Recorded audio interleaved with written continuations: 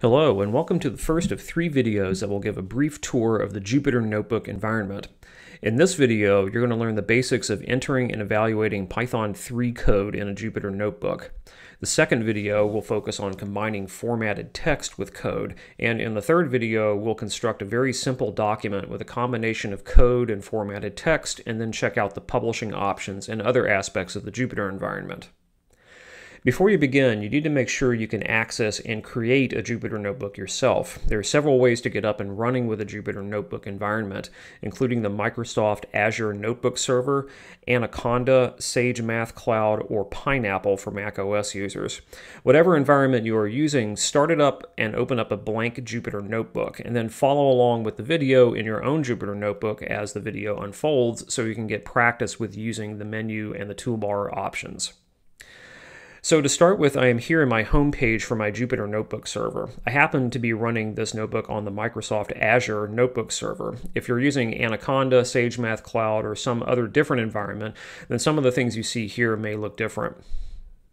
I already have some notebooks here that I made earlier. I'm going to create a new one by going over here and clicking New, and then I need to select what's called the kernel that I want. Just a word about the kernel. This word kernel of the Jupyter Notebook is the specific programming environment that the notebook will use. This will look different from one installation to the next, but as you can see here, I have 3 choices: Python 2, Python 3, and R. Jupyter Notebooks can be set up to run different programming languages within them, and that's what the kernel does. If you want to know more about installing different kernels to use, and that's covered in the official Jupyter documentation. For now, I'm going to select Python 3. This brings up a new blank notebook in a separate browser tab. The first thing I want to do is describe this right here. This is what's called a cell. A cell in a Jupyter Notebook is an individual piece of computation. What actually gets computed in a cell can be either code or text. You can tell which mode a cell is, either code or text, by looking at this pull-down menu that controls what the cell does. The default is code. If you click on the menu bar, you'll see a few more options: Markdown, Raw NB Convert, and Heading. You do not need to concern yourself with either of the final 2, Raw NB Convert or Heading, because we will never use these. So for us, it's only code or Markdown. Code is what it sounds like. When a cell is in code mode, you can enter in code interactively and evaluate it. Since my kernel is set to Python 3, this will let me do Python line by line.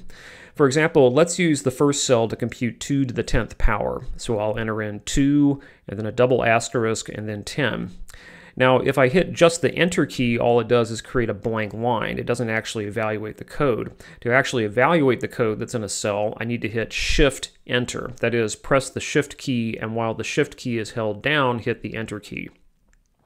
When this happens, notice 3 things. First of all, the result is computed and it's put on a line right below the input. Second of all, notice that both the input and its corresponding output are now numbered. And third, notice that a new cell is automatically inserted below. Let's enter in some more Python code, this time to print off the first 10 powers of 2 using a loop. Now notice as I'm typing this that the Jupyter Notebook is highlighting the syntax of the code so that the keywords in Python are showing up in a different color and a different font. And also notice that when I hit Enter at the end of the first line here, it's going to automatically indent the next line where it needs to be indented. So once that code is entered in, hit Shift-Enter, and we see the results. However, note that my code is slightly wrong here because I only printed out the first 9 powers of 2 instead of the first 10, which is what I wanted. So I need to go back and edit. And I can do that just by going and clicking the cell and then simply making the edits and then re-executing by hit Shift-Enter.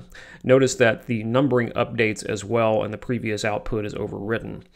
You can use and access previous inputs and outputs just by typing in the in or out along with the number in square brackets that it belongs to, just like you see on the screen. If you make a mistake and a syntax error is thrown, like I'm doing on purpose here by forgetting to put in a closing parenthesis, the error appears below the output, and it usually tries to be as specific as possible about the error. And I can fix that error again just by editing the code and re-executing. Here's a more complicated block of code that occupies several lines. I'm going to just cut and paste here, and what this does is produce a simple mathematical function graph. What this example shows is that a code cell can contain more than just one command. It can really contain as many commands or even multiple Python functions all at once. So a code cell, in other words, is a place where you can put entire Python scripts, not just single lines.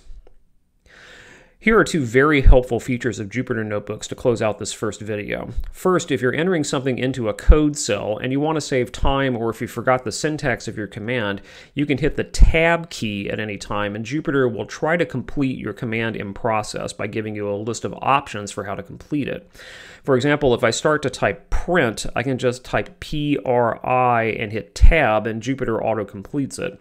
If I stopped at PR and hit Tab, there's more than one command in Python starting with PR, and Jupyter gives me a list of those, and I can just simply choose from that list. So here I am copying and pasting a Python function that I wrote off-site here in a text editor that produces a list of powers of 2 up to a user-specified limit. I'm going to enter in that function and hit Shift-Enter to evaluate it, and now Jupyter knows what it is, and once I enter it, I can use tab completion to call it up. The second helpful feature I wanted to show you is the documentation system. If you're ever needing the help documentation on a command like range, for example, just type the command without any arguments and end with a question mark, and then evaluate that by hitting Shift-Enter. This will cause the doc string for that command to pop up in a little mini window at the bottom of the screen. You can read the help documentation and then close it out just by clicking the X. So code cells are how we use Jupyter Notebooks to enter in executable code. One of the real strengths, though, of Jupyter Notebooks is that you can enter in formatted text to go along with that code, so you can create a beautiful professional quality computational document.